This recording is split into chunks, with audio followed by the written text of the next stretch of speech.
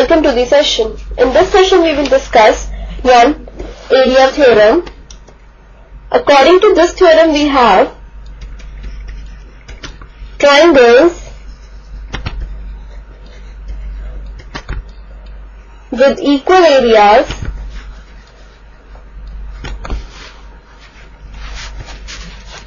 on the same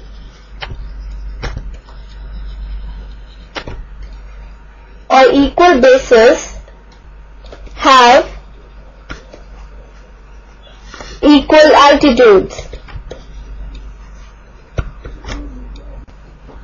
Consider this figure. We are given two triangles, triangle PQR and triangle PQS, and these two triangles are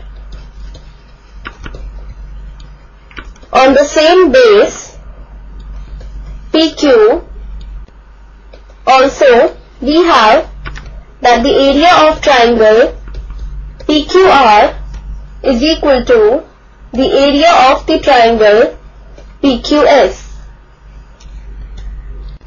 and this RM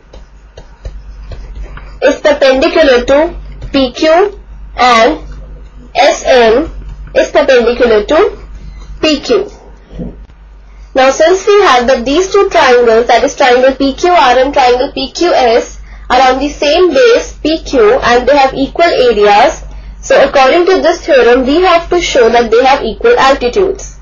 That is, we need to prove RM is equal to SN. Let's start with the proof now. We are given that area of the triangle PQR is equal to the area of the triangle PQS. Now we know that area of a triangle is equal to half into base into height. So area of triangle PQR is given as half into base, which is PQ, into height of the triangle PQR, that is RM, is equal to the area of triangle PQS, which is equal to half into base of triangle PQS, that is PQ, into height of the triangle PQS, that is SN. Now, further we get RM is equal to SN. Therefore, we find that the altitudes of triangle PQR and triangle PQS are equal. And this is what we were supposed to prove.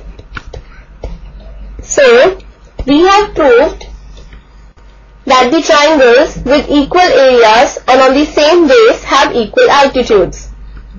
So this completes the session. Hope you have understood the proof of the given area theorem.